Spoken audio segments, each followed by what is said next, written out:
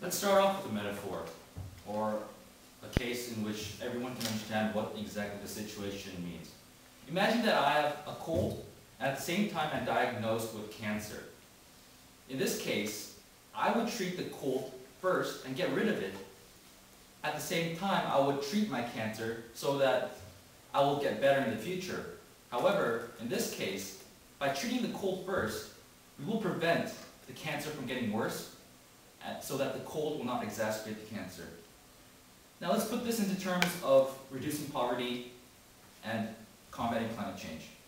The opposition's points, maybe not all of them, but two of them were, first, that climate change is a real crisis that is affecting our world right now, and number two, climate change will worsen in the future, and it is best to take care of it in the status quo.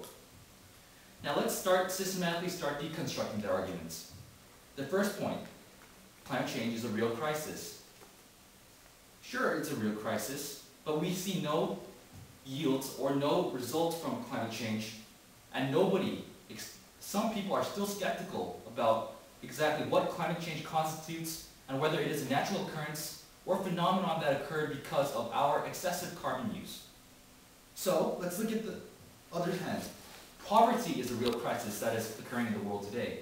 We can see this happening in the slums of Bombay, in various countries of Africa, and even in the United States, where so-called the most developed nation in the world is fighting poverty at an extreme rate, trying to pull its citizens out of extreme poverty. And they said that climate change will affect the future. Yes, this is indeed correct. The future, this is what we have to emphasize, ladies and gentlemen. The climate change will affect the future. However, poverty is affecting the present. And if we do not do something about the present, we will not have a chance for all the people in the world to experience this future of danger in climate change awareness. And now, they give various examples about how natural disasters are occurring because of climate change. However, is there a correlation between this, ladies and gentlemen? Is El Nino, any kind of natural disaster occurring because climate change is occurring in the globe today? They stated that the sea levels are rising, islands are falling into the ocean, and people are losing a place to live. But is this naturally caused by climate change, or is this merely a natural occurrence that happens every few thousand years? Before we proceed, I would like the opposition to clarify that. And now going on to the second point, which was climate change will worsen in the future, that is why we must take care of it now. They gave evidence of agricultural developments which will not be able to happen if climate change is allowed to occur. But at the same time, this agriculture is not being provided to the people in poverty, so what use is there? There's no clear reason why we should worry about the future if the present cannot be taken care of right now. And he mentioned how agricultural developments are being slowed down by droughts. Is this because of climate change? No, droughts have occurred over millennia within the history of this globe, and we cannot attribute this to climate change. And I would like to emphasize that poverty is occurring right now, whereas climate change is a long-term goal, as they said. Combating climate change should be relegated to a long-term plan rather than trying to fight this status quo. So, and I'll also lastly emphasize that putting it into a priority does not mean that we will relegate it and we will forego fighting climate change.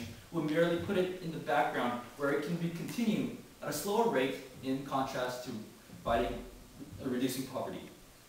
So, this is why the UN should prioritize reducing poverty in contrast to fighting climate change. Thank you.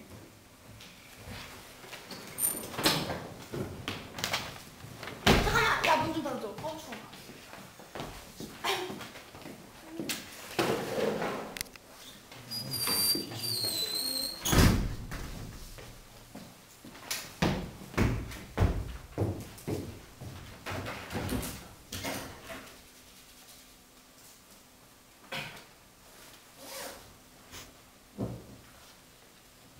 Good evening, ladies and gentlemen.